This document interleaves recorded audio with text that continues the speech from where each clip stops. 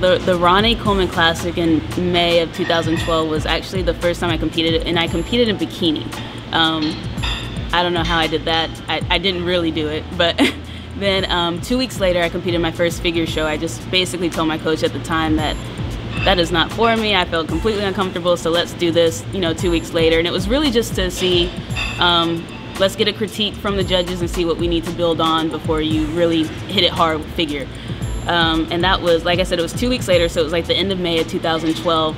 And I won the show, and then I won overall. And so it was such a small show, but winning overall qualified me for nationals.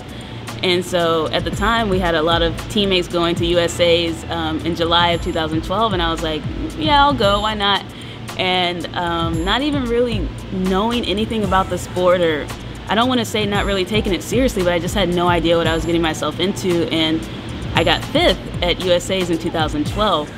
And at that point, I didn't really realize what that meant, but so many people told me, like, you got 5th place at a national show, like that's kind of a big deal.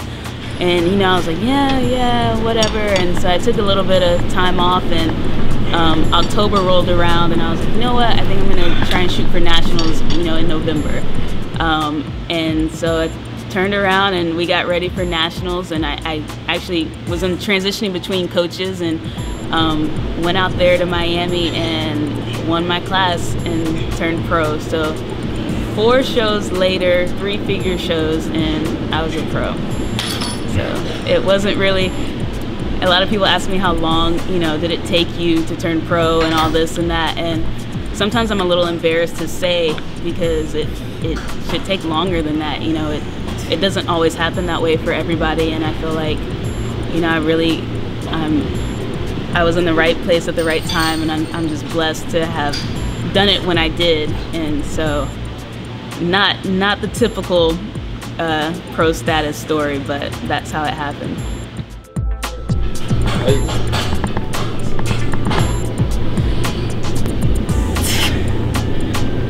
Played basketball throughout high school, but really latched on to track towards the end of high school.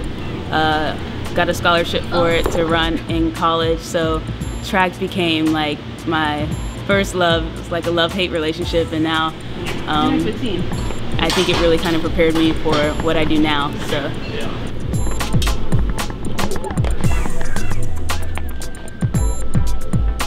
I remember even in middle school, my coaches saying, hey, like, show us your 6-pack, and I was just like, oh, okay. And I would always get offended when, the boys would say, oh, girls aren't supposed to have muscles, or girls don't have muscles, because I've literally always had muscles. So genetics has played a huge role. It's given me a great foundation to be able to do what I do, and I feel like I'm extremely lucky and blessed to have such great genetics.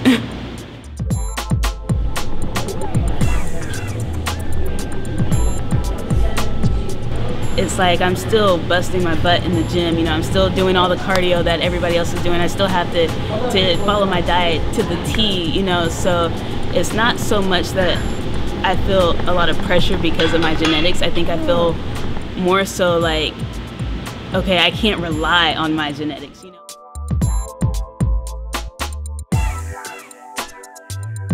I've been super nervous for it leading up to like this whole prep.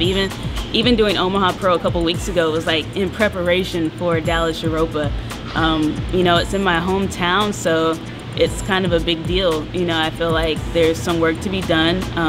Even placing 3rd last year, I felt like, 3rd place, like, yes, that's great, but at the same time, I felt like my body wasn't a 3rd place body. So in a way, I kind of want to redeem myself. Maybe other people didn't think that, but that's how I looked at it. So I'm very excited to step on stage at home and for all my friends and family to come out and support me. And so yeah, this is kind of a big deal for me. Since nationals, this is probably the biggest show.